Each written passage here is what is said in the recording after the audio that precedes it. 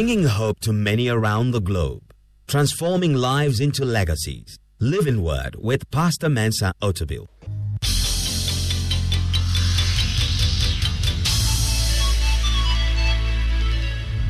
And now, today's word. Three things I want to talk about, then I'll share briefly from the book of Isaiah at the end of my conversation. There are three things that I just want you to pay attention to. The first is that if you're going to do great things for God, if you're going to do anything extraordinary for God, you have to take God seriously. You have to take God seriously.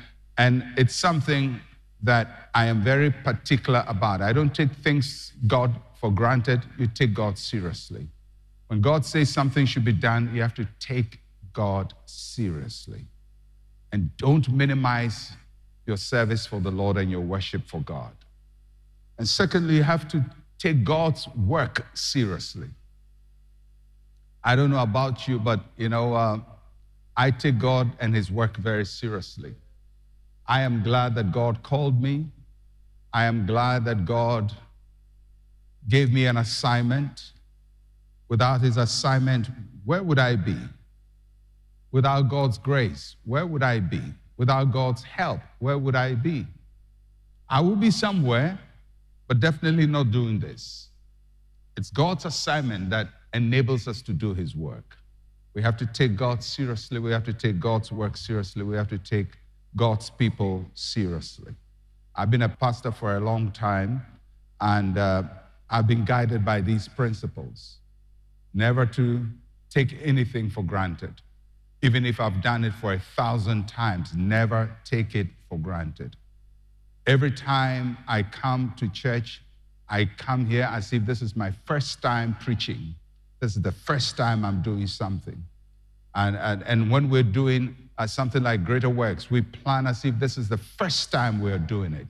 And you're going to do it well, and you're not going to take God's people for granted, and you're not going to give people shoddy work because they themselves like shoddy work.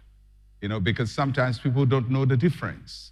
Until you show them the difference, they don't know the difference. But we don't say because people don't know the difference, we're not going to care. We have to care, and we have to give people the best. And it translates into how we work, how we do our own work. Everything you see happening in church, I hope that will reflect in your own attitude, in your own work, in your own business, that you don't take God lightly in your area of work. And you don't take your assignment lightly. And you don't take the people you're supposed to serve lightly. Whether you are running a shop and there are clients, customers who come, you don't take them for granted. You don't say, well, they'll be here all the time because they love my product or they love me, because one day the people would not be there.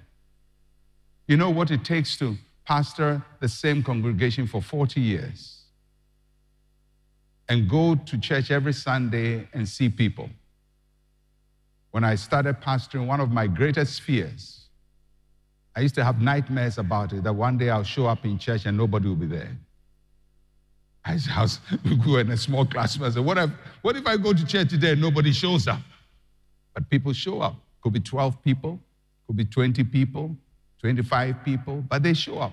And then it's 30 people showing up.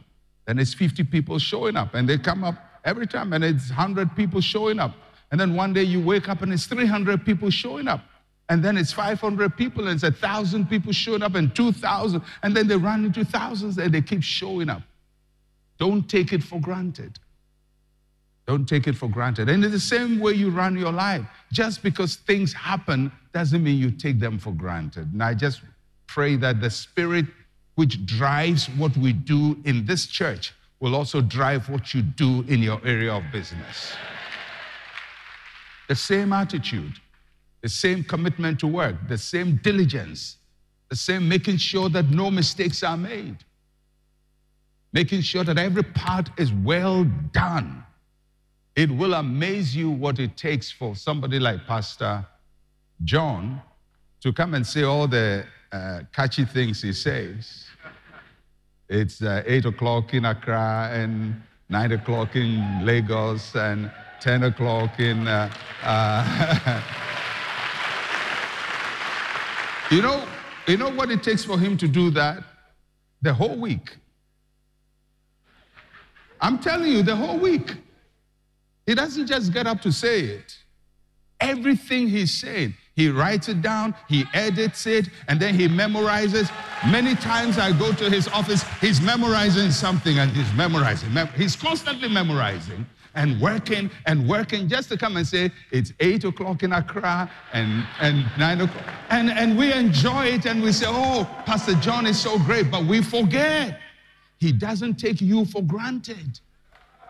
And he doesn't take his job for granted. Now, Pastor John can come in and just say, well, praise the Lord, hallelujah, give the Lord a shout, amen, and just shout, shout, shout, and that's it. And you will be fine. Because you don't know the difference. But he has to care enough to say, the people don't know the difference, but I will show them the difference. I hope you're understanding that. Because sometimes people don't know. Whatever you give them, they will take it. But you have to commit to giving them something that is better than anything. And we make that demand on him. We make the demand on the sound people, on the technical people, on working, synchronizing our time, making sure everything works so well and don't miss one point. And the band, and they synchronize because they are being timed, and how you have to end your song and all of that, how to start a song, how to finish a song. And there's so much that goes on. The end effect is you come to church and you believe, I have been ministered to. But for that to happen, we have to take God seriously. We take his job seriously. We take God's people seriously. If there is one promise I'll give to you in this church, here, at least in Christ Temple, that will be our commitment to you. We take God seriously. We take our work seriously. We don't joke with our work. We don't play games with our work. Nobody plays games. Everybody is working very hard for Pastor Osei to come and lead that prayer. Do you know how long it takes to even generate a prayer point? I used to give these people a lot of trouble because they write three prayer points and I'll cancel it. Rubbish. Go and write new ones. Why did you write it? Why can't you do? And eventually everybody gets the rhythm. Now I don't correct anything because everybody gets the rhythm. Everybody works with it. But what I'm saying is, they don't just get up here and say, shall we pray and say something? A lot of thought, a lot of focus, a lot of commitment goes into everyone who stands on this platform. Why? Because we take God seriously, and we take his work seriously, and we take his people seriously. That's why we do it. If we don't take you seriously, we'll give you rubbish. If we don't take God seriously, we'll give him rubbish. If we don't take his work seriously, we'll give him rubbish. But we are committed to excellence in this house. And it's one thing coming to a church like this and enjoying it, but the carry away is that you also take that same spirit and say, I'm going to be like Christ Temple in my business. You know, I'm a carpenter. I want to be Christ Temple in this carpentry shop. I'm a mechanic. I want to be Christ Temple in my mechanic shop. That I'm going to apply these same principles and I'm going to be very diligent. Even when my bones are tired and I think I need a 1-year sleep, I need to show up because the work must be done. The work must be done. And of course, if I sleep, it doesn't matter because most of you can't tell the difference. But I can know the difference that I wasn't ready. Everything I'm saying here, you check my notes, I have written them. This is what I was going to say. This is what I planned to say. This is how I planned this service to be like. Because I take God seriously. I take God's work seriously. I take God's people seriously. You are very important people. Very important people. I look at your faces. You look very, very important. You are very important people. You have options. You have time. You can choose to come to church. You can choose to stay at home. You can choose to go to another church. You can choose to play golf. You can choose to do something else this morning. but you decided to devote your time here. I cannot take it for granted. I cannot take it for granted. I cannot. No matter how faithful, loyal, committed you are, and every day you come, I can't take it for granted. And the reason I'm sharing this with you, because I don't get to speak about personal things in the pulpit much, but the reason I'm sharing this is because I don't want you to miss the lesson. I don't want you to miss the lesson. I don't want you to come to church and just, oh, we had a great time, and then you lose the lesson. Then you go back to your life and it doesn't reflect anywhere in your life. You're just working by heart and you don't care about it, and you don't care about your work, and you are lazy on the job and all of that. I don't want that to happen. I want you to take the spirit of what happens here Sunday after Sunday, event after event, greater works, cross over, all the big events. The 40th anniversary is coming. All that goes into that, I want you to see it and imbibe the spirit. And say, this is how I want my life to be. This is how I want my business to be. This is how I want to run things in my life. I want to take what I do seriously and not joke with it. Amen? And I hope the lesson will not be lost on any one of us, that will apply the same diligence. Doesn't mean things will be easy. No, life is never easy. Life is never easy. People think we do things in this church because we have money. Contrary. We don't have that much money. You yourself know how much you give. We don't have that much money. We don't. But we have intention and commitment to the intention. So once you have intention and commitment to the intention, money or lack of it is not as critical, because your intention will drive everything. And the little you have, you do maximum things with them. You do things that people who have 10 times more than what you have can't do, because they don't have the intention and they don't have the commitment. All right? So you're never always going to have what you need. You're never going to have all the monies you need. We don't put too much pressure on people to give. Whatever we get, that's what we work with. But we have the intention that we take God seriously, we take God's work seriously, we take God's people seriously.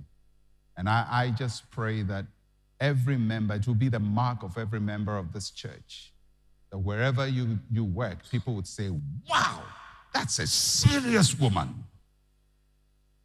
They don't joke with their work. That's a serious man. They come to your business, whether you have a small shop, a tabletop shop, or a pom-pom store shop, whatever you have, carrying your shop on your head. People must be able to say, you're not joking with what you're doing. And I believe if you do that, success will follow you. Success will follow you wherever you are. Success will follow you. You may be young, but you do mighty things for God. Amen. All right. Now, I've said much without quoting scripture, so let me quote scripture.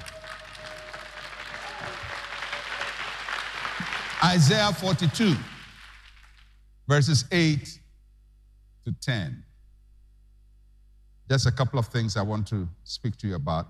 And it says, I am the Lord, that is my name, and my glory I will not give to another, nor my praise to carved images. Behold, the former things have come to pass, and new things I declare. Before they spring forth, I tell you of them. Sing to the Lord a new song, and his praise from the ends of the earth. You who go down to the sea and all that is in it, you coastlands and you inhabitants of them. In Isaiah chapter 42, God is announcing the presence of his servant, of the Messiah. So he's announcing that something is happening. And what is happening is, he says, the former things have come to pass. So God is announcing, he says, hey, listen, things have changed. The things which used to be have come to pass. They're gone. So God is making an announcement. Things have changed. I believe that this Greater West, God is making an announcement to us. Things have changed. The old things are gone. And then he says, and now I'm telling you something, new things are happening. The new has come. Things have changed. It's a new season. It's a new place. It's a new thing God is doing in our lives. And God says, before the new thing comes, I announce them to you. Now, if you have been around from when we started 40 Days of Power and when we started Greater Works and up to now, if you've been following, a lot of announcements have been made. Things declared, dry bones are coming up, becoming an army. That we are living in the overflow. We're going for the spoil. There is a cause. We've heard all of these things. What is it? It's an announcement. What is the announcement saying? New things are happening. God says, I'm doing a new thing. The thing is, God can be doing a new thing, but we'll still be living in the old. Because choosing to live in the new takes a lot of effort. Takes a lot of effort. So he says, the new thing is happening. If new things are happening, what should we do? What should be our response? How must we respond to the new things? And he talks about singing a new song. Verse 10, sing to the Lord a new song. Everybody say a new song. Say one more time, a new song. So after Greater Works, what are we doing? We are singing to the Lord a new song. Somebody say, I'm singing a new song. A song is made up of 3 parts: rhythm, melody, lyrics. God says, sing a new song. That means that the rhythm must change. The rhythm is how you respond to a beat. The beat and how you respond to it. God says you're going to change your response. If the response has been fear, it has to now be faith. If the response has been complaint, it now has to be positive declaration. Does it mean things are going to change? They may not change around us, but God has declared change. And when he declares change, the rhythm must change.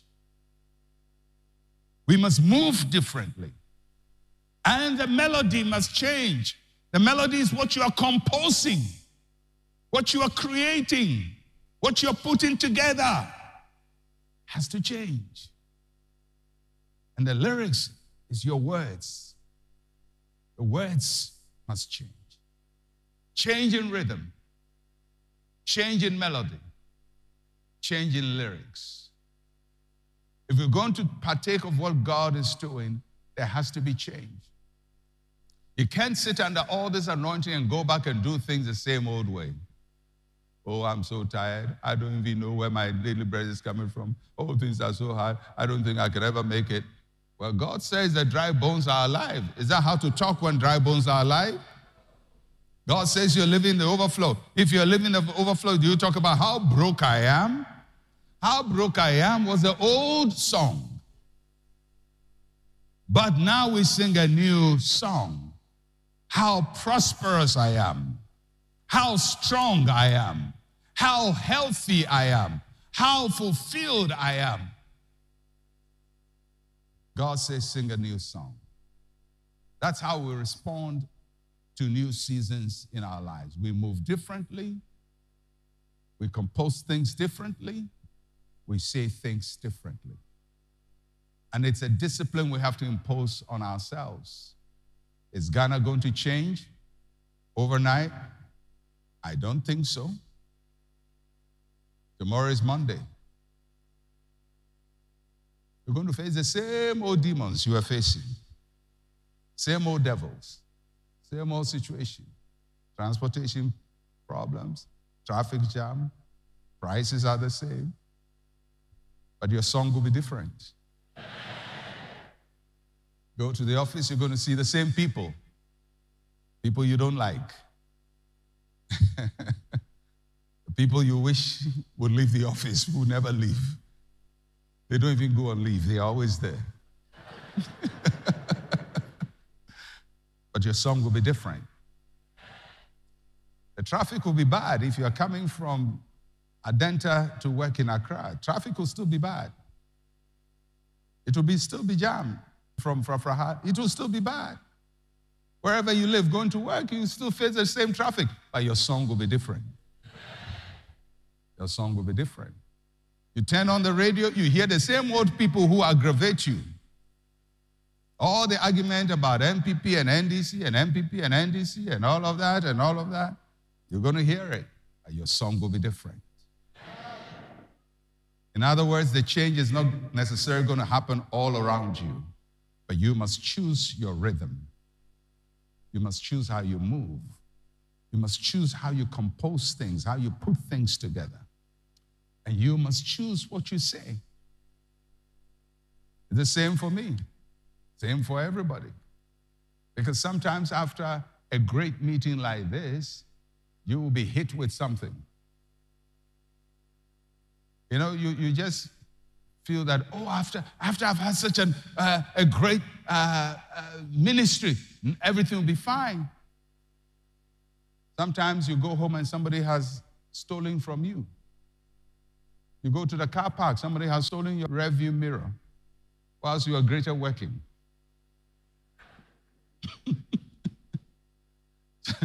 After greater works, you go and say, oh, who stole my mirror? Well, they stole your mirror, but your song will be different. Your song must be different. Just know when the devil is trying to distract you, take your eyes off something, and he hits you with a distraction and irritation. Somebody steals your wheel cap. And you just feel, and after all this glory, my wheel cap is gone. Your song must be different. Wheel cap or no wheel cap, we'll sing a new song.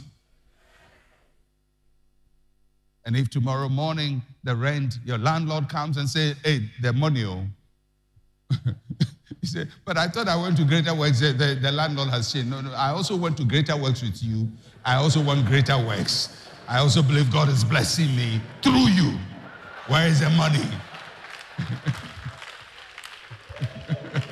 We're all greater working. No matter what you hear, the song must be different. Because God is doing a new thing. He has announced it to you. He has told you ahead of time of the new thing he's doing. He's telling you that he's going to cause the dry bones to become an army. He's saying you're going to live in the overflow. He says you're breaking barriers. He says you're going for the spoil. He's saying all of these things. You heard it. And when you heard it, you knew God was speaking to you. So let your song be new. All right? No matter what you go to face, no matter what the enemy throws against you, no matter what demon smiles at you or doesn't smile at you, no matter what you hear, your song must be different. Because God has spoken a new word to you, and his word must be your song. His word must be what is on your lips. His word must be what you're working with and composing with. His word must be the rhythm you are moving to. And it has to be intentional and deliberate. You do it because you want to do it. You don't do it because it's easy. You steel yourself and you say, I'm going to live the overcoming life. No matter what life throws at me, I'm going to overcome. Amen. So let me end with how I began. If you're going to do great things for God, you have to take God seriously. You have to take his work seriously, his assignment to you. Whatever work he calls you to do, take it seriously. You have to take God's people seriously. Everybody God brings your way is God's person. May not be a church member, maybe a client, maybe a customer, maybe a colleague, but take them seriously and don't take anybody for granted. Don't take your work for granted. Don't take God for granted. And you're going to go places in Jesus' name. Amen.